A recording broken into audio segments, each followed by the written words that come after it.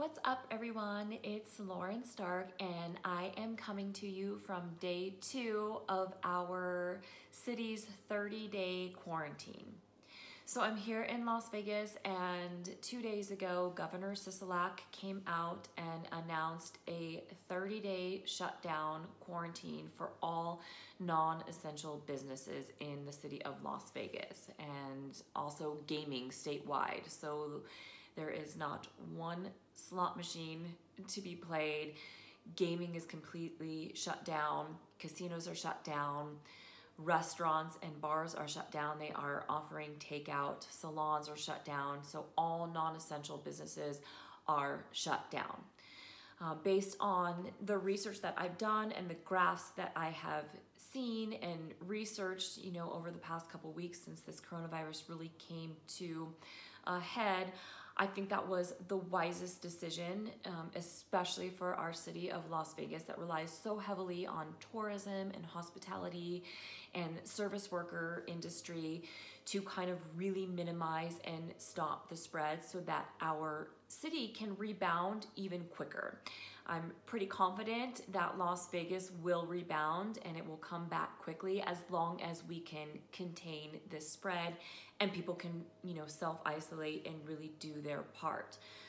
Just prior to this coronavirus really coming to fruition in such a rampant way, all the Las Vegas economic underlying factors were great, for our real estate market. Interest rates were very low, even prior to the Fed lowering interest rates even further. Inventory was low. There were buyers, there were sellers, new home sales were doing really, really well. And now everything is just kind of put on hold for the time being. I did have a couple sellers reach out to me and want to sell their properties, and I actually kind of told them to sit tight for now. We are here for you virtually. We're happy to do video conferencing. We're totally accessible via email and phone. But as far as property showings are concerned, I really feel that it's in our city's best interest to really kind of stay self-isolated, and that means not showing property, in my opinion. For sellers who currently occupy their homes, I don't think it's a good idea to have people kind of come in and, look at your home, and they could be carriers, etc. And we all kind of know at this point in time that you can be completely asymptomatic but be a carrier and pass it on to somebody else. I had a high-rise seller reach out to me. High-rise is especially tough right now, and I think that's one of the reasons that you're seeing such a widespread outbreak in New York. Is it's really hard to kind of quarantine when you have to ride an elevator every day.